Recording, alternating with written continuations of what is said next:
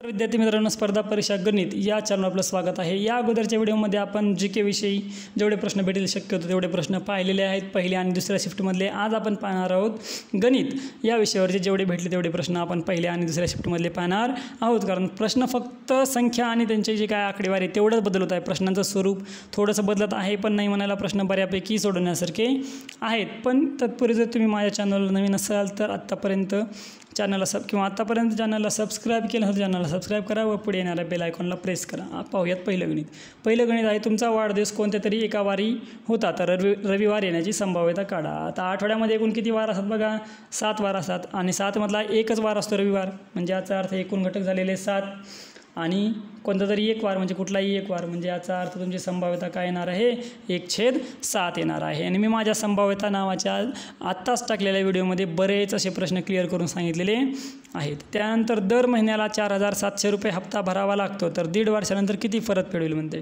दर महिन्याला 4700 रुपये तर 1.5 वर्षामध्ये एकूण किती महिने असतात बघा, 18 महिने असतात। हे 2 शून्याला 2 शून्य, 18 7 36 हातचे आले 13, 18 चौक 72, 72 मध्ये 13 मिळवा, 72 मध्ये 13 मिळवलं किती येतं 85, म्हणजे किती हप्ता भरावा लागणार आहे 85,600। हा प्रश्न खूप सोपा आहे, हा मी सोडवणारा सुद्धा नाही।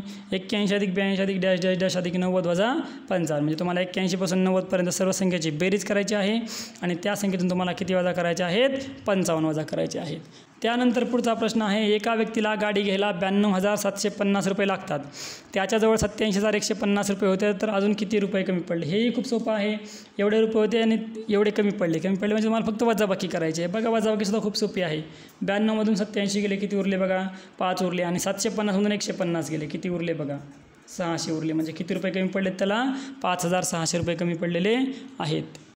5 पांढरे व 15 पिवळे चेंडू टोपलीत होते, त्यातील एक चेंडू काढला तर पिवळा निघण्याची संभाव्यता किती। खूप सोपं आहे, एकूण किती चेंडू आहेत बघा आपल्याकडे 5 पांढरे आहेत, त्याचबरोबर 15 हे पिवळे चेंडू आहेत। एकूण किती चेंडू होतात बघा 20 चेंडू होतात, त्या 20 मधला एक चेंडू काढला म्हणतो तो, हे 20 चेंडू एकूण, त्यातला एक चेंडू काढत आपल्याला काय विचारलं आहे पिवळा चेंडू निघण्याची संभाव्यता किती। तर आपल्याकडे पिवळे चेंडू किती आहेत बघा 15 आहेत, म्हणजे संभाव्यता काय येणार आहे 15/20। असा पर्याय नसेल तर तुम्ही कोणत्या संख्येने भाग जातो बघा, 5 त्रिक 15, 5 चौक 20, म्हणजे संभाव्यता काय येणार आहे 3/4 येणार आहे। पुढचा प्रश्न बघा, 80 किलोमीटर/चे मीटर सेकंदात रूपांतर करा। तर 80 ला 80 गुणिले मीटर सेकंदात जर रूपांतर करायचं असेल तर मी माझ्या प्रॉब्लेम ऑन ट्रेन्स किंवा रेल्वेवर गणिते या व्हिडिओमध्ये हा प्रश्न टाकलेला आहे की जर तुम्हाला मीटर सेकंदात रूपांतर करायचं असेल तर तुम्हाला 5/18 त्याला गुणावं लागतं। कुठल्या समान अंकाने दोघांना भाग जातो, 2ने भाग जातो, हे 92, 18, हे बेचौक 8, शून्याला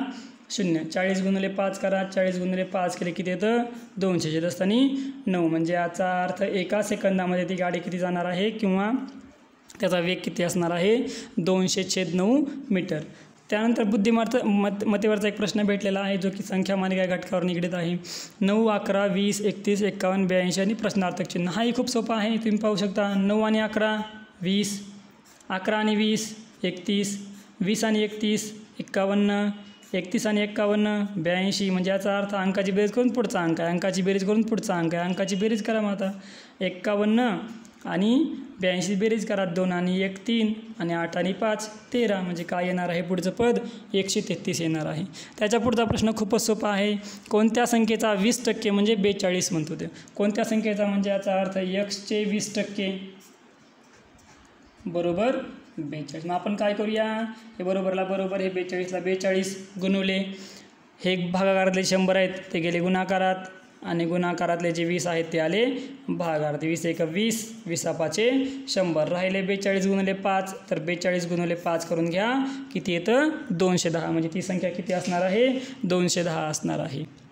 त्यानंतर पुढचा प्रश्न बघा, कॉलेजसाठी BNKKDFD तर स्कूलसाठी काय असं आपल्याला विचारलेलं आहे। तर आपण सांगू शकतो बघा खूप सोपं आहे सुद्धा, एकाखाली एक अगोदर शब्द लिहून घ्यायचे आहेत आपल्याला, त्याच्याखाली अगोदर आपण शब्द लिहून घेऊयात। बघा काय पहिलं कॉलेज, हे कॉलेज नावाचा शब्द, यासाठी काय दिलेलं अक्षर आपल्याला BNKKDFD।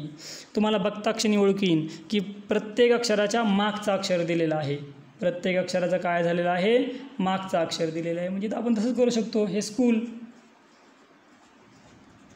स्कूलसाठी आपण काय करू शकतो, त्या प्रत्येक अक्षराच्या पाठीमागचं अक्षर घेऊ शकतो, की जसं की आता एसच्या अगोदर काय असतं, आर असतं, सीच्या अगोदर काय असतं, बी असतं, च्या अगोदर काय असतं, जी असतं, ओच्या अगोदर काय असतं, एन असतं, ओच्या अगोदर काय असतं, एन असतं आणि एलच्या अगोदर काय असतं, के असतं. हे झालं आपलं उत्तर. त्यानंतर पुढचा प्रश्न आहे, दोघांच्या आजच्या वयाचे गुणोत्तर 5:7 असून 16 वर्षापूर्वी त्यांचे वय 3:5 आहे, तर आजची वये शोधा. हाही प्रश्न खूप सोपा आहे. आता मी माझ्या वयवारी या व्हिडिओमध्ये हा प्रश्न खूप सोप्या पद्धतीने समजून सांगितलेला आहे. तर एक्स वगैरे प्रमाणसुद्धा मानायची गरज नाही. तुम्हाला काय करायचं, दोघांचं आजचं वय तर दोघंजण मानून घ्यायचे, फक्त ए आणि बी, आणि तुम्हाला कधीचं वय दिलं ते बघायचं. हा व्हिडिओ तुम्ही लक्षपूर्वक पाहिला तर हा तुमच्या हातचा मार्ग आहे, तो पण एक मोजक्या 10 ते 15 सेकंदामध्ये.